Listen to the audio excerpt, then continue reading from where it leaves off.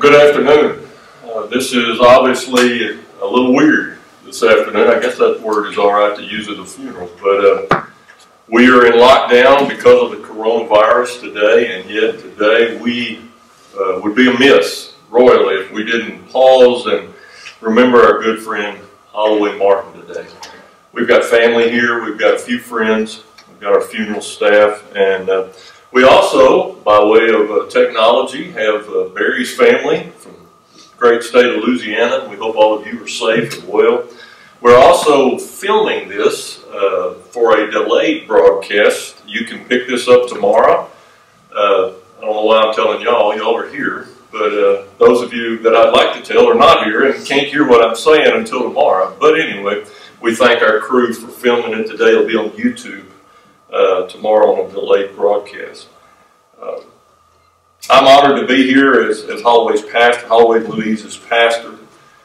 But I guess we all would say that we didn't expect to be here quite this quick. Holloway, of course, was diagnosed with stage 4 lung cancer just a matter of weeks ago. And in fact, the last time I had prayer with him and saw him because of the virus was then. And he had great strength on his face. He had a lot of courage in his eyes.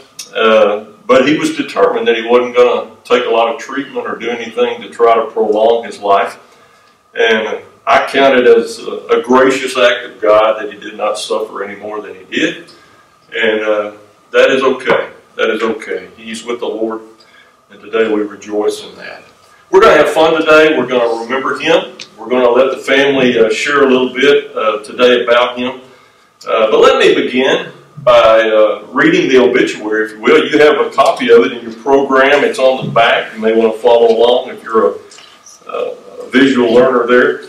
But let me read it for us today.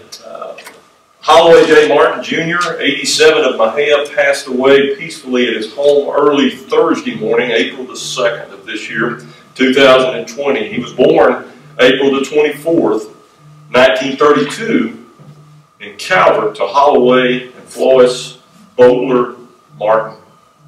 Is that somebody's? Yeah. We don't know what that is, do we? They're probably trying to get that's okay. Okay, we won't pay any attention to it. Holloway grew up in Limestone County. Graduated from Grosbeck High School.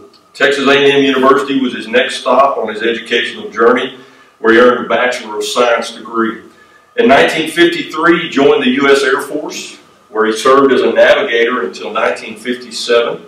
Returning home, he continued his education at Baylor University School of Law, where he received his law degree. Back to his Limestone County home, he served as the county district attorney, and during this period of time, he married his best friend, Louise Carr, in 1964. Holloway went into private practice in 1970 and retired in 2017 after a long, successful career. A true Southern gentleman with a disarming, affable, and congenial personality, Holloway was a true asset to the area.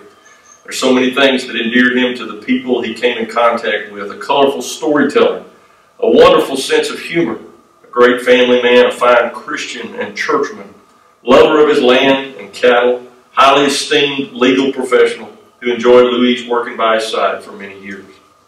Holloway was a member of the First Baptist Church of Mexia, the Mexia Lions Club, the Grosbeck Masonic Lodge number 354, as well as being a Shriner and a 32nd degree Scottish Rite Mason. He was preceded in death by his parents and his son, John Douglas Martin, in 2012. Holloway is survived by his wife of 56 years, Louise, daughter Ellen Martin Ford, and husband Barry of Capel, and their 13-year-old twins, Emma and Jake Ford, as well as brother-in-law Robert Carr III of Deming, New Mexico. The family will have a private family graveside when this service is over. Memorials may be made to the First Baptist Church, 500 East Carthage in Mexia, or the Community Health Care of Texas Providence Hospice on Commerce Street here in Mexia. It's also an opportunity for you to get online at Blair Stubbs and leave the family a message of condolence if you were not able to, obviously weren't able to be here today. We encourage you to do that. They'd appreciate that. My memories of Holloway are vivid. I don't ever remember him not having a smile on his face, I don't think. And don't know whether that was always earned or deserved, but he just had that kind of a demeanor about him, and I will always remember that. Got to pray with him when I saw him last, and he had a strong grip, and felt like we had a connection, and he had a connection there that will never be taken away, a connection to God that was special. We'll remember him as a churchman. He was in church every Sunday. He was a part of the fisherman's Sunday school class for years and years and years, and was always willing to do whatever we asked him to do. I wanted to read just briefly from 3 different passages right now, and then here in a minute I'll focus on his favorite passage, the 23rd Psalm. But I thought it'd be proper for us to talk about the Christian faith for just a moment. You know, Jesus came and died so that we could live, and that's what it's all about. He took our place on the cross and took care of the penalty for sin that all of us deserve. And Holloway, as a young boy, apparently made that call to follow Jesus and let him be his Savior. John 14, this is Jesus. He says, "Don't let your hearts be troubled." He was speaking to his disciples. He's speaking to us. "I know you trust in God, so trust also in me, for in my Father's house are many mansions." I still read the old King James that way. I like that. It says many rooms in the NIV. He said, "If it were not so, I would have told you. I'm going there to prepare a place for you. And if I go and prepare a place, I'll come back and take you to be with me, so that you also may be where I am. For you know the way to the place where I am going." Over in 1 Corinthians, Paul takes an entire chapter to talk about the resurrection. We're fixing to celebrate Easter next Sunday, and the coming alive of a dead man who walked out of the tomb. And of course, we're talking about Jesus, and that validated everything God said about himself. Everything that God promised in Christ was validated when Jesus got up and walked. And it promised for us, it says, he was the first fruit of many to follow. So you and I are going to walk that same walk, even though we physically die. We don't spiritually die in Christ. And one day we'll get a new body, just like Jesus had. And we'll walk around just like Jesus walked around. Paul wrote these words, and I like them. He said, "We will not all sleep or die, but we will all be changed in a flash, in the twinkling of an eye, at the last trumpet. The trumpet will sound, the dead will be raised imperishable, and we will be changed. The perishable must clothe itself with the imperishable, and the mortal with immortality." He's talking about getting a new body. He's talking about getting a new tent to live in eternally. When we think of Jesus appearing to over 500 witnesses after his resurrection, he had a body that they recognized. They knew it was Jesus. Next time we see Holloway Martin, we're going to recognize him, but he may be in a 30-year-old body. I don't know. I'm looking forward to that. I bet he is too. But it says, "When the perishable has been clothed with the imperishable, and the mortal with immortality, then the saying that is written will come true. Death has been swallowed up in victory." Death doesn't get the final call on this deal. "Where, O death, is your victory? Where, O death, is your sting?" Turn to one last passage, and it speaks of a reunion. It speaks of a day when Christ does come back. And it says that he'll bring with him those who have gone on before, that have died before us. Now that's going to include a lot of really neat people that some you've seen, some you've known well. But think about that for just a minute. But here's what he said to the people at Thessalonica: "Brothers, we don't want you to be ignorant about those who die, or to grieve like the rest of men who have no hope. For we believe that Jesus died and rose again, and so we believe that God will bring with Jesus those who have died in him. According to the Lord's own word, we tell you that we who are still alive, who are left until the coming of the Lord, will certainly not precede those who have died in him. For the Lord himself will come down from heaven with a loud command, with the voice of the archangel, and with the trumpet call of God, and the dead of Christ will rise first. After that, we who are still alive and are left will be caught up together with them in the clouds to meet the Lord in the air. And so we will be with the Lord forever." I love that word, "we." It means every believer, every person that's ever put their trust in Christ is going to be at that reunion. That'll include Holloway Martin. And that's something exciting to think about. Let's pray for just a moment. God, we come to you today seeking comfort This family is torn today because this is not a normal funeral that we're used to having. This is not quite what we wanted to have for Holloway because we love him so dearly. But today, Lord, in this special moment, you will meet our needs. And we praise you for that. And I especially lift up Louise and Ellen and Barry and the kids today. I just ask, Lord, that you give them that special sense of this is a good day. This is okay. This is the way it was meant to be. And God, we know that you will embellish it just how you want it to be. And Holloway will be remembered exactly the way that we want to remember him. Lord, thank you for his life. Thank you for his witness. Thank you for his example to his family. Thank you for his faithfulness to you and to Louise and to the cause of Christ. And Lord, may you just take care of him right now. We ask in Jesus' name.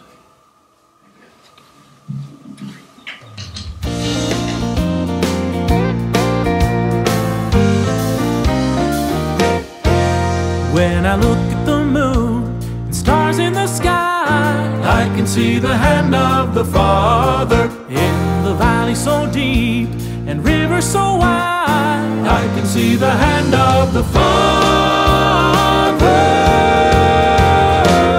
I can see the hand. When I look around me, I can hear the voice blowing in the wind. I can feel the mighty touch of the Father's love. Everywhere I go, His presence surrounds me. I can see the hand, I can hear the voice, I can feel the touch of God. In the music of birds and rustle of leaves, I can hear the voice of the Father. In the thundering rain and whispering breeze, I can hear the voice of the Father. I can see the hand. When I look around me, I can hear the voice blowing in the wind. I can feel the mighty touch of the Father's love. Everywhere I go, His presence surrounds me. I can see the hand, I can hear the voice, I can feel the touch of God.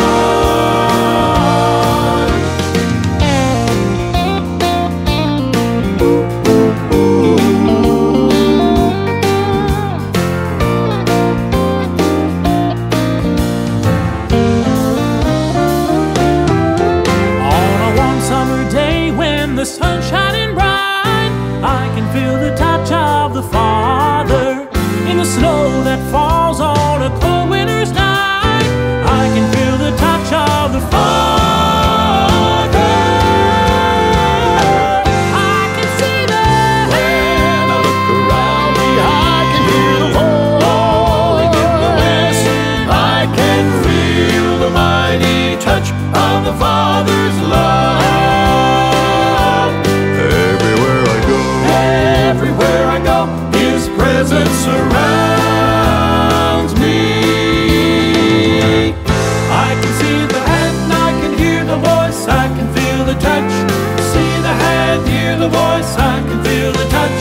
See the hand, hear the voice, I can feel the touch. I can see the hand, hear the voice, I can feel the touch. I can see the hand, hear the voice, feel the touch of God.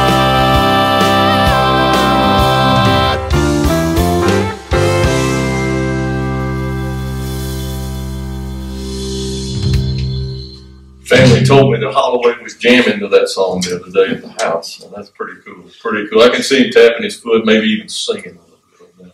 Right now, we're going to have some folks come up and share from their hearts. These are family members, and each of them has something special to share with us. Ellen, are you going first? All right, come on.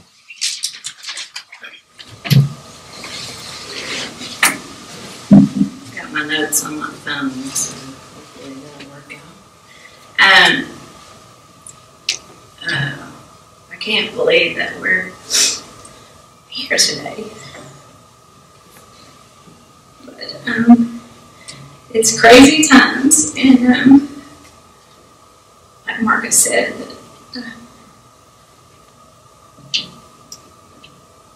we wanted to honor my dad in a way that would be special, and because of the situation and what's going on in the world, we weren't able to do it quite the way we wanted to do it.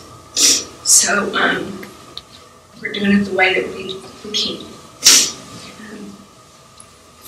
To a daughter, there are fathers, there are dads, and then there are daddies.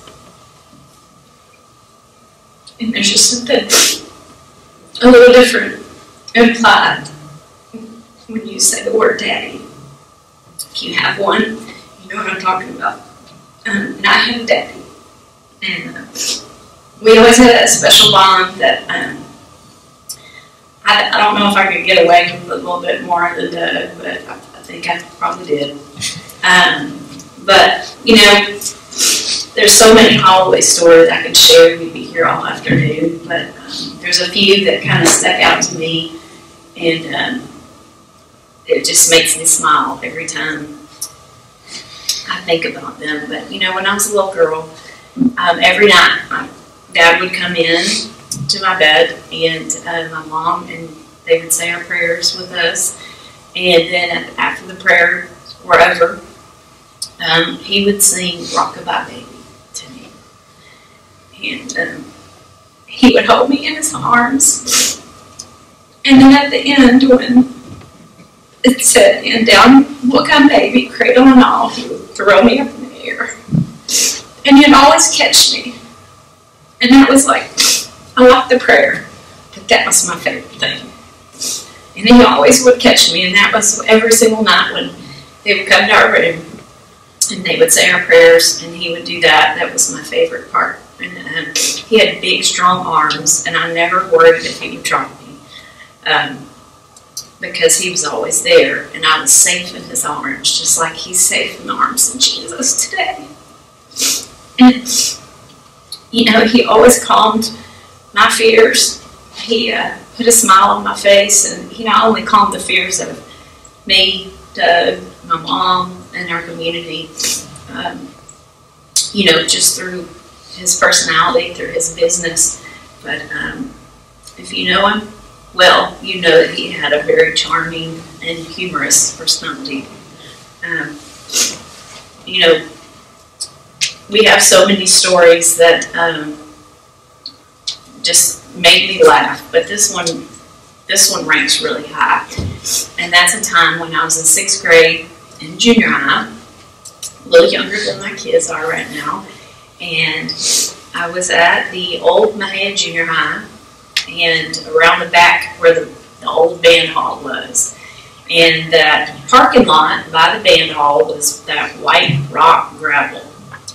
And, you know, occasionally my parents would get busy at the office, and about time to pick up your kids from school, they might have maybe one day run a little bit late. And one day I remember sitting on my instrument case behind the band hall with my hands on my knees and just pouting because I thought, my parents forgot me. They left me at school, and you know, nobody else was there, and I just remember being so sad. And then I hear this like screeching of tires, and I look up and I see my dad driving our cream-colored station wagon with the wood paneling, and he made a big loop all the way around the parking lot and peeled out in that white gravel, and it was just a cloud of dust. And instantly I went from having a major pity party to just a big smile on my face, and I forgot all my worries. And then he slams on the brakes and locks up the wheels of the station wagon, and I had totally forgotten all my fear, all my worries, all my sadness, because he put a smile on my face. And I think he did that for definitely everybody that's here, and definitely everybody whoever came to see him at the office, at the house. He just had that way to make your cares go away and make your fears go away. And he had just a calming presence that, you know, I remember whatever was going on in my life as a young girl, an adolescent, even an adult, anything that was going on, he could find a solution for it. And, you know, no matter if it's tragic, you're going through a trial, he was always there to let you know, don't worry about it. We are going to get through this. And it just brought that calming nature. And I feel like he was always the definition of biblical wise counsel for definitely his family, his church, and his community. And, you know, there's not a lot of that today. Sometimes when you have some problems and you have some things that you want to talk over with someone, there's just not a lot of people like that anymore. And we just cherished the time that we had with him. And I know, you know, things are crazy in the world today with the pandemic. And like I said earlier, this is not the way that we wanted to make him feel honored. But, you know, the fact that we can't hug people and mourn with our friends and our family, it makes it even harder. But I think if he was here today, I know exactly what he would say. He would say, well, we have to play with the hand that was dealt to us. And that's so true. I mean, whatever the situation was, I know that he would make it okay. He always made it okay. And I'm just blessed and honored to be his daughter and be Mom's daughter. And I just thank you guys for coming, and thank you guys for attending online. And that's all I got. Amen. Barry, did you got a few words? I wanted to just share a few words. And there's a saying that says, of the life of a great man, much cannot be shared that the excellence of his life has not already said. George Washington Carver said, how far you go in life depends on your being tender with the young, patient with the old, sympathetic with the striving, tolerant with the weak and the strong, because someday in life you will have been all of these. And then finally it's also said, you can easily judge the character of a man by how he treats those who can do nothing for him. I think if nothing else could be said about Holloway Martin, is that every single person who knew him, every single person who interacted with him would have to say that he always treated everyone with kindness, with fairness, with integrity. The first night I met Holloway, I was working at the church that I was currently serving at the time as the sports pastor. I had already met Ellen and we were dating. And that first night that I had the experience to meet Holloway, he came up to the sports desk where I was serving, and he came up and he said, hey there, said, I'd like to sign up for soccer. And of course, not realizing that necessarily someone of his age might be ready to play soccer, I said, well, are you ready to sign up yourself or someone else? He goes, no, I'm ready to sign myself up. I said, oh, okay, all right, well, let's do that. And then he laughs and chuckles and says, Barry, I'm Ellen's dad, Holloway. It's great to meet you. And I can remember he disarmed that moment just by being him. And from that very first moment that I met him, he was always kind and gentle and fair. You know, Holloway was always also known, as Ellen said, for his wise, sincere, and often hilarious words. He's known for that. Proverbs 18:4 says, words of wisdom are a stream that flows from a deep fountain. And I think everybody in this room, as Ellen said, probably has a dozen Holloway stories. Louise will say that anytime they went to dinner party, everybody wanted to sit by Holloway because of the stories. And he would tell stories and stories. And I cannot count the ways that we would sit around every holiday dinner when we would visit with them, and the number of Holloway stories. Even if you've heard that story many times before, every single time he told it, it was sincere, it was funny, and he never missed a punchline. He got them all. You know, he's also known for the way that he loves his children. Proverbs 17:6 says, "Children's children are the crown of old men, and the glory of children is their father." I really kind of got to know Ellen for the very first time on a beach in Florida while she and I were standing as lifeguards at a youth retreat. And it was that day that I knew that I could probably marry her, because the way that she talked about her day, the way that she talked about her family, was the way that I knew I wanted my future wife to think about her family. The way that I wanted my future wife to revere and to love her daddy. And I can remember that day. It was her sharing of Holloway which made such an incredible impression on me. And then finally, he was known for the way that he loved his wife. Ephesians 5:25 says, "Husbands, love your wives just as Christ loved the church and gave himself up for her." On Sunday, September the 8th, Louise had been staying with us as we were preparing. Ellen was already on a trip in Hawaii, and I was preparing to meet her the next morning. And as I came home that September evening, we usually would find Louise, who was staying with us while I was away, and Ellen was away. She would take care of the kids for us, and normally we would see Louise. And that night when I walked in, I didn't see Louise. And I walked around the house and still didn't see Louise. And so a moment later, I said to Jake, "Hey, find Lulu." And so when he finally found Lulu, we found her on the bed in the bedroom where she stayed, and she was injured. She had fallen down our stairs and was in pretty severe pain at that moment. And she says, "Oh, I think I've hurt myself. I think I've messed up." I said, "Louise, no." And she was insistent that I was going to go on that trip. And I said, "Louise, I'm not going on that trip." And she says, "I think I should call Holloway." And as a marriage pastor, to hear authentic stories about someone's treatment of their wife is one thing, but to get to literally experience it, because the thing that stood out to me at that moment, Holloway and Louise had literally just talked 30 minutes before. And I can remember when she picked up that phone and she called him, and she said, "Holloway."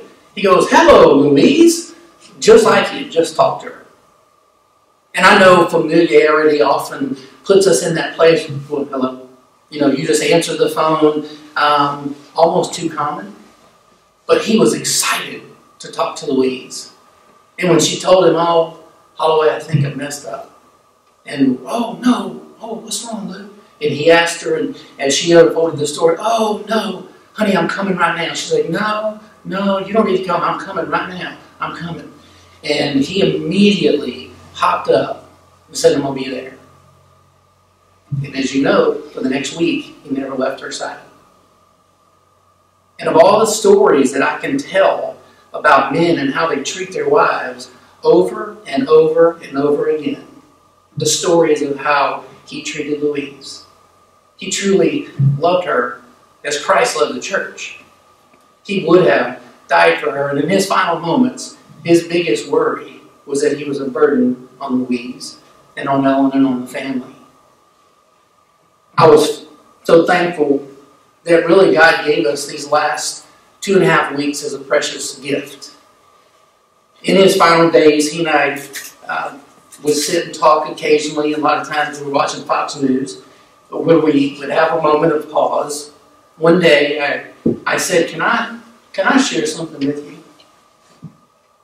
Because the night that we had, really at the Beans house there in Waco, determined that the next morning we were maybe going to have to go and plan his funeral. We laid in the bed there at y'all's house, and we gathered around, we prayed for Ellen. And selfishly, we wanted, we prayed for Louise. We selfishly wanted to keep Holloway with us. And we said, God, if this is your will, you'll give us this miracle that he will survive after he's taken off that ventilator tomorrow. But if it's not, give us the peace to be prepared for that.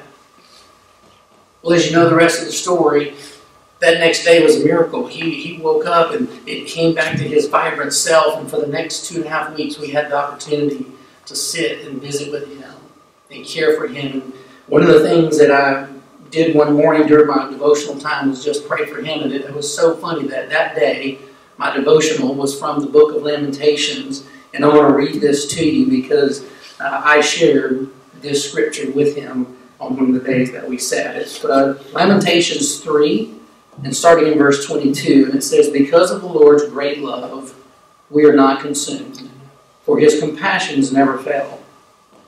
They are new every morning. Great is your faithfulness. I say to myself, the Lord is my portion, therefore I will wait for him. The Lord is good to those whose hope is in him. To the one who seeks him, it is good to wait patiently for the salvation of the Lord. And then verse number 31 says, for men are not cast off by the Lord forever. Though he brings grief, he will show compassion. So great is his unfailing love. The last thing that I got to say to Holloway is he was laying in his bed and he was uncomfortable and had taken an afternoon nap. And as Ella and I went in there to sit with him for a minute, myself and the kids were about to leave, and it turned out to be for the very last time. I prayed with him, lifted him up before the Lord. The last word I got to say to him was, Holloway, we love you. We'll be back.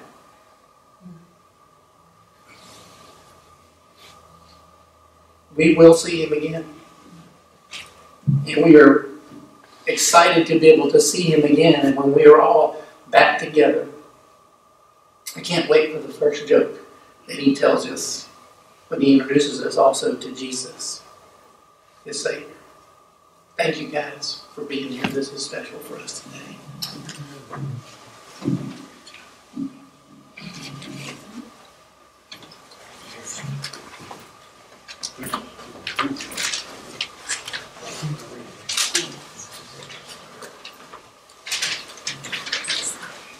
I told the kids yesterday that any of them that wanted to share, feel free to write something down if they didn't feel like they could give it.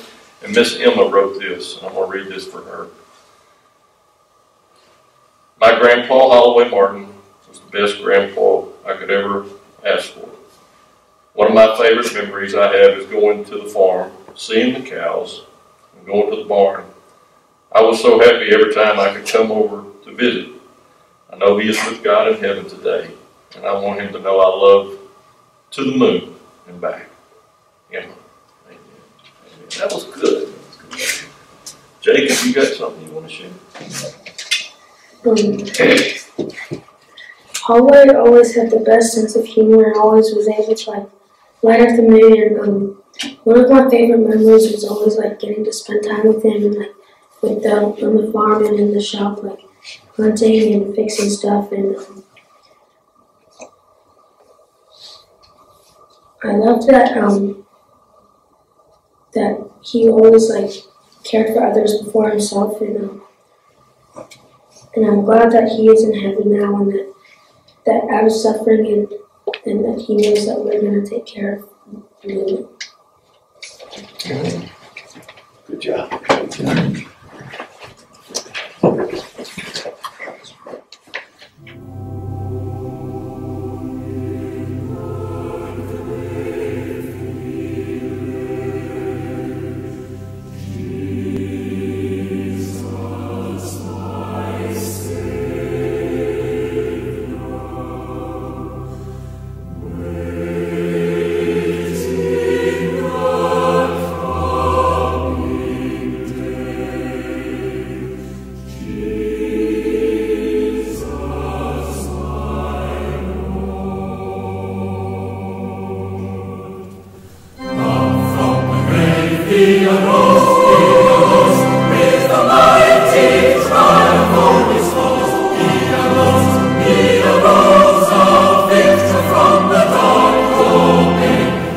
He lives for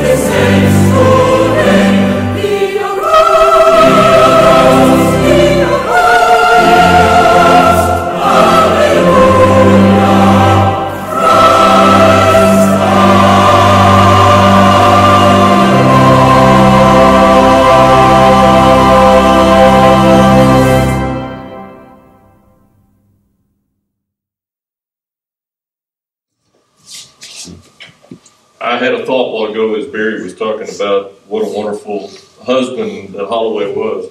He had to have been a saint. You know why I know he was a saint?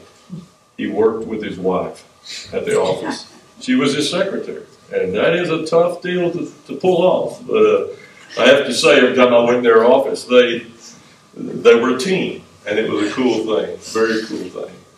And we could rejoice in that. I have known Holloway, obviously, as a believer, a Christian man. But he's a good man. And sometimes people can be Christians and not be good men. they struggle with their Christianity. But he did not. I knew him as an Aggie. Sometimes you can be an Aggie and struggle with being a good man. You know, sometimes you aren't very good if you're an Aggie. But he was a good Aggie. And he was a good Christian. He was a good man. He was a good Aggie. And he was a good attorney. He was a good friend. He was somebody that this community looked up to. And he's one of those guys that I think they would have called. I can think of 2 or 3 guys in my world today that I won't name their names, but they have professional aptitude. And if I needed to know something about their profession, I could call them, and they would immediately give me the answer if they knew it. But then they're also somebody that I would pick up the phone and think of first as somebody to call if I was in trouble, or if I didn't know the answer to a problem, or if I just needed, as Ellen said, some wisdom on the topic. And I count Holloway as one of those guys. And we didn't have a lot of great, huge discussions at church. Our discussions usually consisted of talking about cows, or the latest cover crop that he had planted, or something that he'd seen on his game camera that was very, very important. And I just knocked that off. I hope that's not bad. Or we would talk about John Deere tractors, or we would get a few things in about the ags. And all of it was fun, all of it was down to earth, all of it was respected. Holloway was one of those guys, and I know Elmer's here today, but it seemed like there's a generation there of men who grew up on the farm. They grew up around farming because that was life. That was not just an avocation. It wasn't just a hobby. It was life and death. It was starvation or survival. But deep within their blood, they just enjoyed the land. And it was not a surprise to me that Holloway loved the 23rd Psalm. I remember as a kid learning the 23rd Psalm, and I thought it was a nice thing. And the whole idea of talking of David, a shepherd, talking about his relationship with sheep being like his relationship with God, and that kind of rang true to me, even though I didn't know a lot about sheep. We're not normally sheep herders in this area. But animals are animals, and livestock is livestock. But the relationship that David had with his God, he illustrated through his avocation of being a shepherd. I can't help but believe that Holloway loved to go to the farm because he met God out there a lot. He saw God in the ground. He saw God in the water. He saw God in the cattle. He saw in creation the very essence of God in our lives. But it was a quiet place, wasn't it? It was a comfortable place. It was a place where you could lay aside the things of this world. You could be out there, and it got real quiet, and it got real solitude-like, and it was a place where you could be by yourself. Let's look at this psalm for just a second. We've read it 100 times. We've memorized it. We've looked over it. I know for me, it means more today than it ever has. When I was 10, my family and I went on a trip to Colorado. I remember we were just driving down a dirt road up in the mountains. Came around a corner, and there was a small meadow. And out in the meadow, there was maybe 50 head of sheep. And my eyes went to the left because there was what looked like a covered wagon, an old Western covered wagon on rubber tires. It was weird looking. But you could tell it was somebody's house. Sitting beside it was a guy on a stool, and beside him was a Winchester lever-action rifle, and beside him was his dog. And I realized that I had run upon a shepherd and some sheep. I had just memorized this psalm in Sunday school at church, and it came alive. I'm like going, okay, there's a shepherd. Now I understand all this stuff. For me, that was a great moment in my growing in my relationship with God. But I know in recent days I've turned back to this psalm, and the psalm reminds me that in Christ, because of God, I have all I need. I have every need in my life taken care of. Let's look at it. He says, the Lord is my shepherd, I shall not be in want, for he makes me lie down in green pastures, and he leads me beside the quiet waters. He restores my soul. He guides me in paths of righteousness for his name's sake. Sheep need food, and they need water. And they like green grass, and they like it belly high. And that's what this describes here. And we serve a God who knows that we need a lot of things. And he is amply providing those in every way possible. I think Holloway understood that. But it also says here that he leads them beside quiet waters. You know, a sheep will not eat out of a rustling stream that's making white water over rocks. It has to be a pool where the water gets still. There's something very tranquil about that, but there's also something very powerful about that, because that's where they filled their bellies up with water. That's where they got what they needed in the way of a drink. You know, God gives us those quiet moments when he fills us up, and he takes care of our spiritual needs as well. God is the one who keeps us in the way, walking where we need to be walking. Those sheep were notorious for going the wrong way, for going left, for going right, and not knowing exactly where to be. And the shepherd had the responsibility of keeping them on track. And that's exactly what God is. God is a provider. He is somebody who always provides exactly what we need. I think we have heard evidence in some of the testimony here today that Holloway had learned how to give guidance to other people. Maybe because he had learned how to receive guidance from his God. I love that. He goes on to say, even though I walk through the valley of the shadow of death, I will fear no evil, for you are with me. Your rod and your staff, they comfort me. Shepherd had two, in those days, instruments that he protected his sheep with. One was a long rod, just a straight staff, maybe even made out of metal. And that is what he fought off the lions and the tigers and the bears with. The wild animals that came to devour the sheep, he would literally kill them and protect the sheep from that. He also had a shepherd's crook, which had a crook on it, usually made out of wood. We usually think of a shepherd with a shepherd's crook, but oftentimes it was used to reach out and grab that crazy sheep by the neck and pull him back in. Before he went over the cliff, before he fell off the rock, before he just did something else that he didn't know he was doing. Does God do that? Does God protect us from our enemy? The greatest enemy of all, the devil? Yes, he protects us from temptation. He keeps us walking in the way. He protects us from people in our world who are ruled by evil and who are out to hurt us. But he also guides our paths to the way of keeping us from making silly mistakes ourselves. And I love that. I love that God cares enough about my every step of my every day that I can invest that same way in someone else. You've heard of Holloway being a great dad, a great grandpa, a great husband.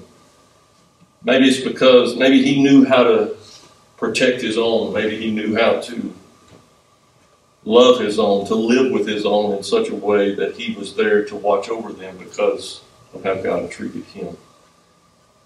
In verse 5, he takes a turn and he says, "You prepare a table before me in the presence of my enemies. You anoint my head with oil, my cup overflows." Those are words that speak of a banquet room and a great party that was called in someone's honor. And the person who is honored is seating at the head table, maybe even at the right hand of the speaker's podium, which was the honored place. And the whole idea of anointing someone's head with oil was something that was used to anoint a king, to declare him to be the head, the chief. My cup overflows speaks of abundance and somebody being treated as an honored guest by always meeting their every need. This is how God treats us. This is how God overwhelms us. We think of God's provision. We think of his protection. But here we see his promotion, if you will. He promotes us. He gives us a sense of worth. He gives us a sense of, you are okay because I made you. You're okay because I love you. You are okay because I saved you. You are special to me. I'm throwing a party in your honor your entire life. We loved Holloway because he made us laugh. I wonder if Holloway was willing to make us laugh because God had made him laugh. Maybe God had honored him in such a way that he said, you know, people have a hard enough time. I'm going to make their life a little easier when they're around me. I don't know if he was hard as a DA. I don't know if he was ever hard as an attorney. I'm sure there were times, as Ellen said, when she and Doug got the worst of Holloway. But I bet most of the time he was generous and gracious and kind and was able to take humor and twist a bad situation into something better. God is able to do that with us. And finally, in this last verse, he says, "Surely goodness and love will follow me all the days of my life, and I will dwell in the house of the Lord forever." I always get excited when I see that word forever in Scripture because it means exactly what it says. This relationship that God has entered into with us, his Holy Spirit convicting us saying yes to the Lord Jesus, and then coming into fellowship with God. God didn't give that to us for a day or a month or a year, but forever. And it speaks of eternal life. It speaks of a place where death will never happen ever again. The last chapter of Revelation, it says it is a place where there would be no more tears, no more death, no more dying, no more funerals. It doesn't actually say that, but that's kind of what it means. Because there will be a place where eternal life exists. And notice here he says, "Surely goodness and love will follow me all the days of my life." God's with us on this earth. Thank God he's with us. Thank God he walks and talks and carries us through this life. There's coming a day when we die, when we don't have to cry, we don't have to worry, we don't have to be upset about it because we enter the forever stage of our life. I will dwell in the house of the Lord forever. Today we stand applauding the life on earth of a man who thought more of the next life than this life. And I like that. Holloway knew where he was headed. I knew when I shook his hand and prayed with him in the hospital before he came home the other day that his decision to not take treatments was something he thought about a long time and something he dealt with for quite some time. When he found out how sick he was, as much as he loves this life, as much as he loves his family, he knew he had a good destination planned.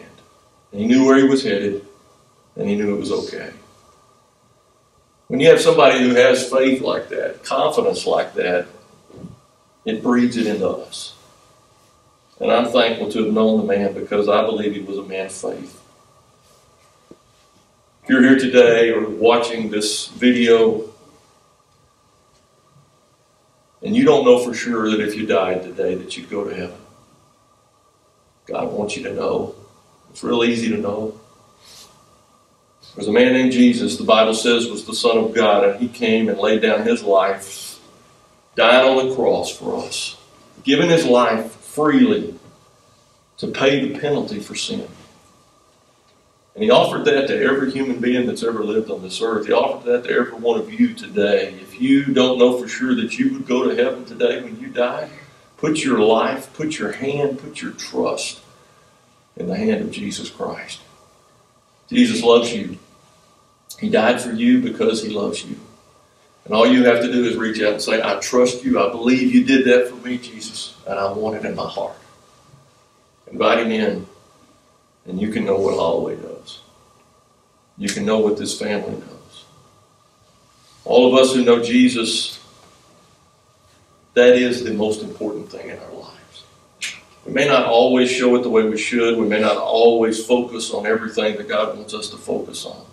But at the end of the day, we know who holds the keys of our heart and holds the keys of eternity.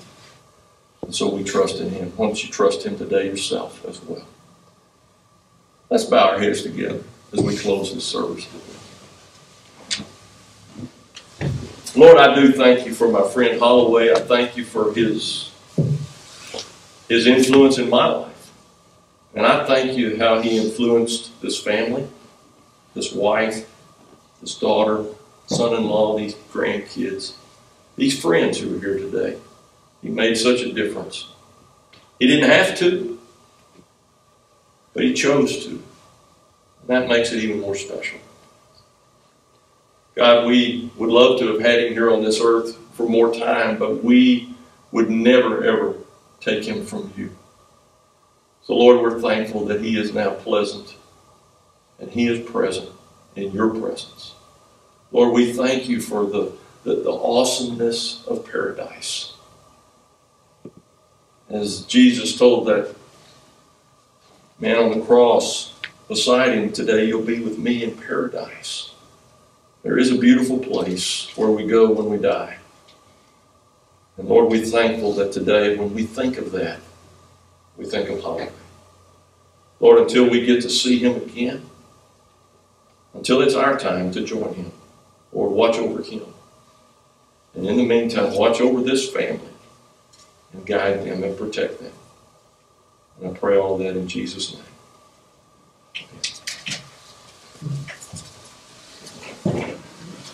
This concludes our service today, and we're thankful to those of you who were able to tune in or be with us today.